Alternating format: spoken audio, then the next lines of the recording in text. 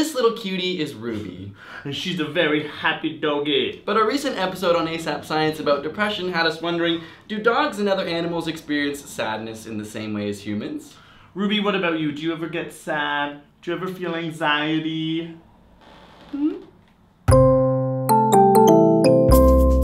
We've all likely heard anecdotal stories about dogs seeming depressed, particularly after the loss of a fellow pet or an owner. Some have even gone viral, like the one of the dog visiting its owner's grave every day. The hardest part about studying mental illness in animals is how subjective these experiences can be. In humans, there are some biological markers, but depression primarily expresses itself through thought, feeling, and language. But without knowing these things in animals, it becomes difficult to gauge their response. Things like diabetes, high blood pressure, or cancer can be reliably replicated in a lab setting, but can we really reproduce depression in a lab rat? It turns out that there are a handful of studies that look into this. With humans, many depressed people show a physical change in their hippocampus, which is the part of the brain that controls emotion.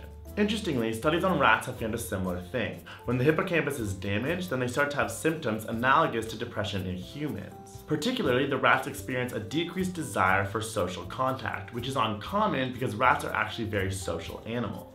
Other studies done on apes found that separation from the mother at a young age or other stress-inducing events led to similar symptoms as humans with depression, anxiety, or post-traumatic stress disorder. These apes would act extremely aggressive, feel intense fear and withdrawal, and sometimes even perform self-mutilation. Although these studies are limited, treatment of these apes with pharmacological antidepressants has shown promising results, which is pretty cool. Even at a cellular level, in macaque monkeys, scientists found that their stress levels were directly linked to their rank or dominance. In other words, subordinate males felt much higher stress. And these higher stress levels were linked to fewer dopamine receptors in the brain. Dopamine is that chemical we talk about a lot in our videos that actually contributes to making you happy. So, less dopamine equals less happiness and therefore could be a factor in depression. With regards to dogs, one study found that those which acted more aggressive towards humans actually showed much lower serotonin levels and higher levels of the stress hormone cortisol. The reason for this drastic change is still unknown, but perhaps it could open some doggy doors for diagnosing and treating all sorts of mental health issues in dogs. Whether or not we can truly quantify it as depression, or if in fact we're just projecting our human emotion on animals, is debatable and pretty controversial. But we often see our pets experiencing happiness or being scared, so why in fact would they also not be feeling depressed? Laurel Braitman has a great book called Animal Madness, which discusses the issue of animal mental health using narratives mixed with scientific research.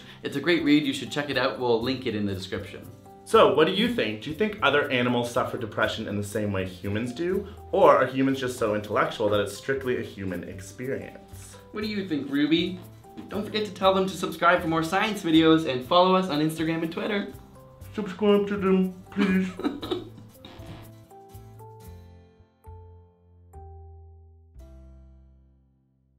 I'm gonna say her name, do you mind? No. You don't care if it's like her privacy is given away on the internet. Call her Tiffany. You Tiffany. Okay, ready?